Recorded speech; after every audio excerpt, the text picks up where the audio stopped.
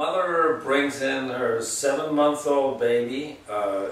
He has a fever of 103 and it's rising, and she got nervous, gave him some Advil, and here they are, mother and baby. I'm going to use the IMAET to find out what's going on with this little guy. Here comes the baby.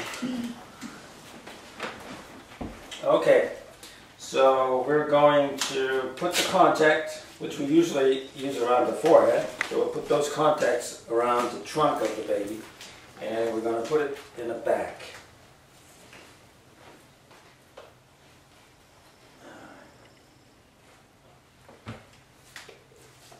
Alright, it's okay.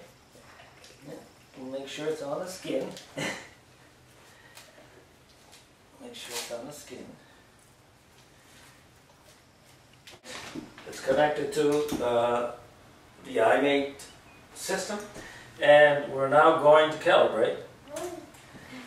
So the young fellow is going to be calibrated. Calibration is a handshake between the computer and the patient. We're now in the NAET Profile, right here, and we're going to take a measurement, which is the full test panel, which means the entire NAET program. And takes 1.5 minutes. It's strolling through all of the NAET vials, all 20 kids. And in a moment we'll know what's wrong with this young fellow.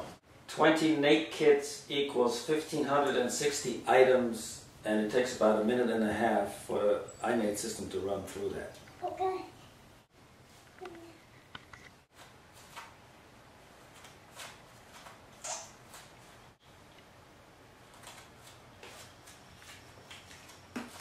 Okay, we have a measurement. Number 1 is a bacteria number 110. It's NAET Rickettsia typhi, and number 8 is a bacteria. Now this young man has been at the hospital a couple days ago to visit his father, and so maybe he picked up something there, but obviously it's a bacterial issue. So we're going to treat his immune system and focus the immune system on this bacterial situation. We're treating the first bacteria, which is bacteria 110, which is this one right here, and so we're in the biofeedback mode now, and he's getting the treatment through the harness. The combinations I put in is BBF, digestive enzyme, which is base, and DNA and hypothalamus. Now this is from experience. I know whenever there's bacterial infections, those are the combinations that are very common. So I use them to focus the immune system on this bacteria. The IMAET features tri-vector technology to feedback the frequencies chosen by the practitioner.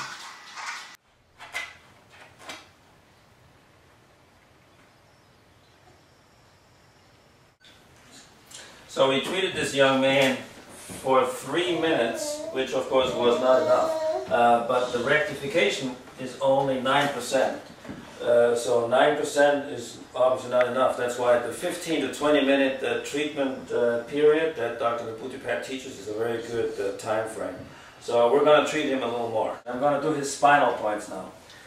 So come here, young man.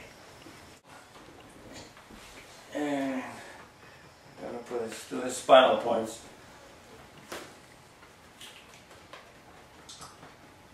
His contacts are right here, over his spine.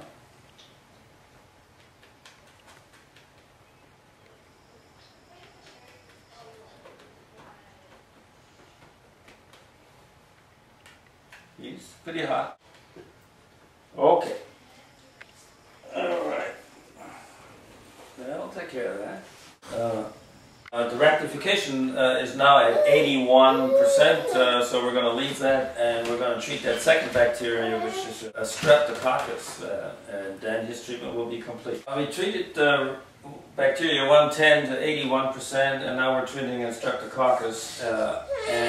But remember, the combinations here are BBF, base, DNA, and hypothalamus.